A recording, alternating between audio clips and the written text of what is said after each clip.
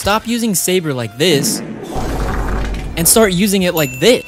Little bitches D-Day, but I keep it straight face. Don't want no bitch, you know I got feel like I just wanna be fake. I'm gonna teach you all the best ways to use the free Saber plugin on text inside of After Effects so your next edit can look professional. Alright, first up, we're gonna be cranking up the energy by using 2 Saber layers to add depth, motion, and to add that extra wow to your text. Add your text into your comp and then right click, click new, and click on solid, and then name it Saber and click OK. Real quick, we're gonna change the color layer just so we can stay organized. On that Saber layer, we're gonna go over to effects and presets, and we're gonna type in Saber.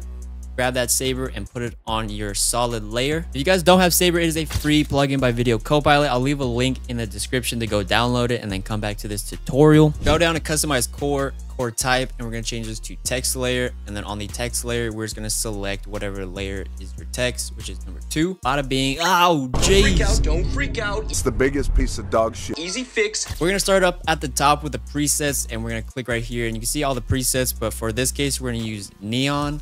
Down at the glow color, this is where you can choose whatever first color that you want. In our case, we're gonna do a darker blue. You can click OK. Next, on the glow intensity, we're gonna change this to 40. Then we're gonna go down to the core size, and we're gonna change this to 3. Now, Saber has a bunch of cool presets, but the problem is a lot of them just look... New face filters on Instagram today. This is my favorite one so far. I want to show you how you can use it in a very clean, modern, stylistic way. To add that secret sauce, we're gonna go down to flicker, and then we're gonna change the flicker intensity to 15. And then we're gonna go down to the flicker speed, and we're gonna change this to 25. If we wanna make it transparent, we just go down to render settings, and then on the composite on the settings, we're gonna change this to transparent. Now the black background is gone, and now you can see our actual text. But in this case, we're gonna use just the Saber so we can actually hide the actual text. But we're not done yet. Now the real sauce is we're gonna be adding a second layer of this. Click Control D to duplicate it. And then on this layer, we're gonna be changing the secondary color. So we're gonna go up to glow color. And then in our case, I'm just gonna pick green, like a green and blue. You guys can use any 2 colors that you want. Here's a couple of different variations of colors if you guys need to be inspired. Real quick, we're just gonna name this Saber 2. We stay organized. Now the real magic happens down here in the customize core. Go down to the start offset, and we're gonna type in 50. Offsets the actual Saber, so now if you put it to 50%, it obviously only shows half of the Saber. Next, we're going to be having the green be animated, so we want to have the front of it be a little bit bigger than the back to add a little bit more variation. We're going to go over to start size, and we're going to change this to 150, so this go down to end size, and we're going to change this to 0. We can make this a little bit more of like a rounded front, so we're going to turn this up to 1. Now a beginner to an intermediate on how they would animate it is probably just go over to the mask evolution and put a keyframe here, and then go ahead in their timeline and then change this number. So now it slowly animates. I'm gonna show you a even better way. Head over to the mask evolution little stopwatch, and we're gonna hold down Alt and then click on the stopwatch. This will open a little expression tab. Don't get too scared. It's super simple. All we're gonna type in is time times -30, and then just click out. Boom, done. So now your Saber will be animated throughout your whole entire composition without even having to touch the keyframes. Now that is how you create professional looking Saber text inside of app. Wait, more sauce?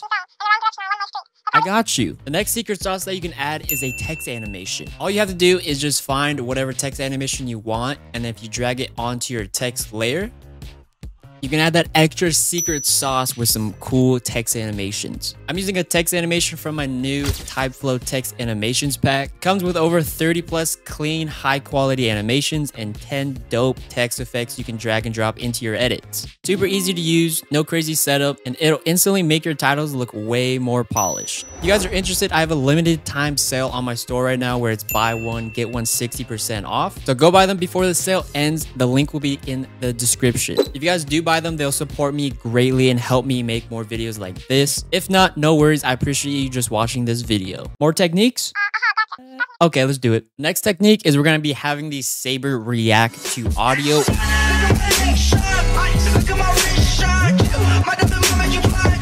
So with your Saber text, all you want to do is just find whatever audio or music you want, and then we're going to put it on the top layer. On your audio, we're going to right click on it and then go over to keyframe assistance and then convert audio to keyframes. Now you'll pop up this new red layer. Click on the little drop down, go down into effects, and then now we have the left channel, right channel, and both channels. For our case, we just want the both channels, so we're going to highlight the left and right, and then we're just going to delete those. We're going to open up the both channels so we see this little slider. To make this simple, we're just going to hide one of the Saber layers, the top one, and just be having the bottom one. Next, we're going to click T on our keyboard to open up the opacity, and then we're going to hold Alt and then click on the little stopwatch. Inside the expression, we're just going to type in value plus, head over to the little pick whip tool and drag this to your slider.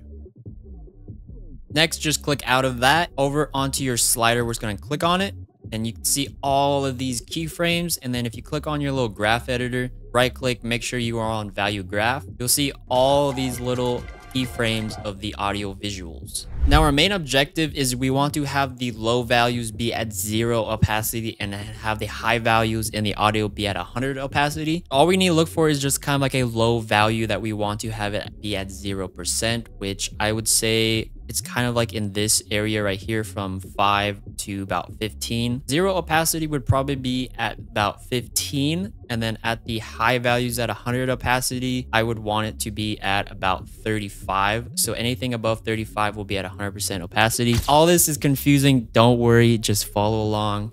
We'll get through this. Next, we're just going to go out of your graph editor. We're going to hold down Alt and then click on the little slider drop down. And this will open up the expression. Type in is linear, open parentheses. The first number is just our low value in our graph, which is 15. And then we want to put in our next high value. So comma is 35, then comma. And now for 15, we want it to be at 0%. So we're going to put a 0 for opacity, comma, and then 100 for full opacity. And then we're just going to click out of that. Pause the video. I forgot to add a simple part of the expression. Now, if you followed me, you probably would have messed up and seen this little expression indicators. I forgot to add in, so on linear in the open bracket, we're going to click right inside the open bracket and we're going to type in value and then add a comma like this. Now, if you click out of it, everything will be good.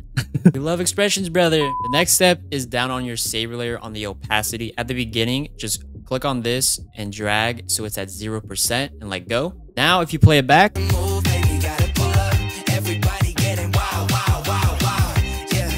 if you don't want it to be fully off the opacity, all you have to do is just change this from 0 to about like 25%. Now, if you want to add in the second layer, it is as simple as just opening it up, clicking on T, clicking on the opacity, and doing the same exact steps of just clicking value plus, then dragging this to our slider, and then changing the opacity right here to whatever number is on your other Saber.